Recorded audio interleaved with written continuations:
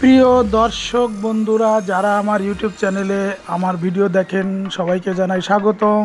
এই যে পুকুরটা দেখছেন, এখানে বাগদা চিংড়ি চাষ করা হয়। বাগদা চিংড়ি, এটাকে আবার টাইগার ফর্ন বলা হয়। টাইগার ফর্ন কেন বলা হয়? রয়্যাল বেঙ্গল টাইগারের যেমন হলুদ কালো ডোরা কাটা দাগ, তেমনি এই বাগদা চিংড়িতে এরকম ডোরা কাটা দাগ আছে, এই জন্য এটাকে টাইগার ফর্ন বলা হয়। আর বাগদা চিংড়ি, বাংলাদেশের বাগদা চিংড়ি মধ্যপ্রাচ্য, ইউকে, ইউএসএ তে রপ্তানি হয় এবং ইউকে, ইউএসএ এবং মধ্যপ্রাচ্যে বাংলাদেশের এই বাগদা চিংড়ির প্রচুর চাহিদা আছে।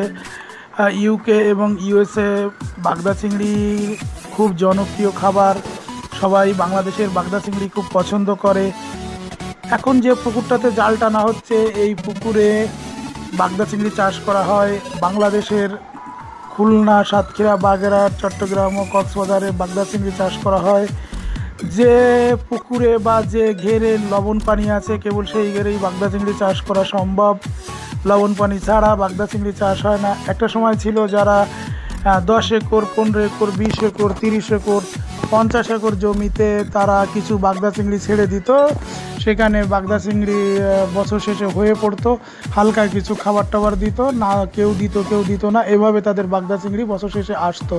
এতে 10 একর জমিতে হয়তো সারা বছর শেষে গিয়ে 30 লাখ টাকার বাগদা চিংড়ি পাওয়া যেত। খরচ হতো হয়তো 10 লাখ টাকা। এভাবে তিনি 10 লাখ টাকা ইনভেস্ট করে 30 লাখ টাকা বিক্রি করতেন।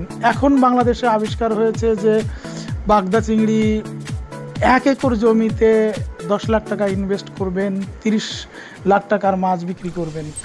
এখন পদ্ধতি সেইটা। এখন আর 10 একর জমির ঘের প্রয়োজন হয় না।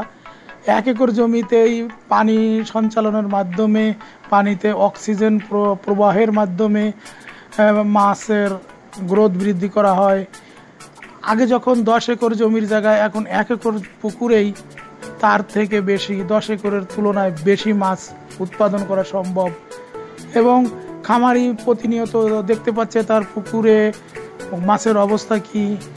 আপনারা দেখতে পাচ্ছেন যে এই খামারি, তিনি যে মাছগুলো একটা নেটের ব্যাগে করে তুলছেন, এর প্রতিটা ব্যাগে 50 কেজি চিংড়ি মাছ আছে। 50 কেজি চিংড়ি মাছ আছে। এইভাবে সে একবার জাল টেনে অনেক মাছ ধরতে পারছে। কিন্তু যারা বড় ঘিরে মাছ চাষ করতো তারা কিন্তু এত মাছ ধরতে পারতো না।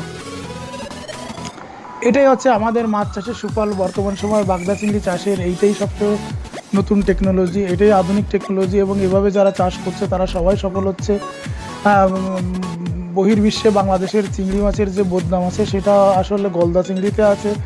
বাগদা চিংড়িতে আমাদের বদনাম কম। বাগদা চিংড়িতে কোনো রকম ভেজাল দেওয়ার প্রয়োজন হয় না, কারণ বাগদা চিংড়ির খোসাটা নরম থাকে, মাথাটা ছোট থাকে, এখানে মাছের পরিমাণ বেশি থাকে। আর বাগদা চিংড়িতে কোনো রকম পাথর কিংবা পেরেক কিংবা সাবু কোনো কিছুই পুষিন করা যায় না।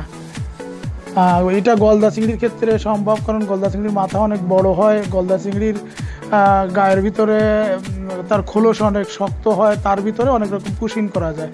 তাই এই টাইগার ফর্ন বা বাগদা চিংড়ি চাষ খুবই লাভজনক। আপনারা যারা বসে আছেন 3 লাখ 5 লাখ টাকা খরচ করে বিদেশে যাবেন, অনেকেই টাকা নষ্ট করে ফেলছেন, বিদেশে যেতে পারছেন না, বারবার এয়ারপোর্ট থেকে ব্যাক করছেন, তাদেরকে বলবো আপনারা পারলে সমুদ্র উপকূলবর্তী এরকম একটা লবণ পানি আসে এরকম একটা জায়গায় একটা চিংড়ি মাছের ঘের করুন।